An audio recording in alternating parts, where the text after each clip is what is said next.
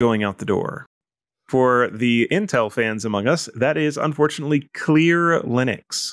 Arjan, one of the Clear Linux devs, apparently someone with admin there, making the statement that after years of innovation and community collaboration, they are ending support for Clear Linux OS. So for those that used it, it's a sad day. Now, there is a surprising detail here, and that is effective immediately. Intel will no longer provide security patches, updates, or maintenance for Clear Linux OS. And the Clear Linux OS GitHub repository will be archived in read-only mode.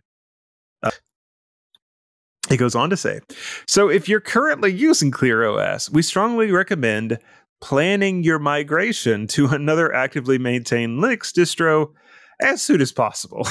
And so this is sort of not surprising that as Intel is restructuring and trying to trim down to be able to become profitable again, they're having to look for some of these places to be able to cut down on what they're doing. It was a surprise announcement, and they are immediately ending support. So if you've got a server deployment that was running Intel's Clear Linux, your hair is kind of on fire right now. No more security updates coming. It's not terribly surprising, but it's not great.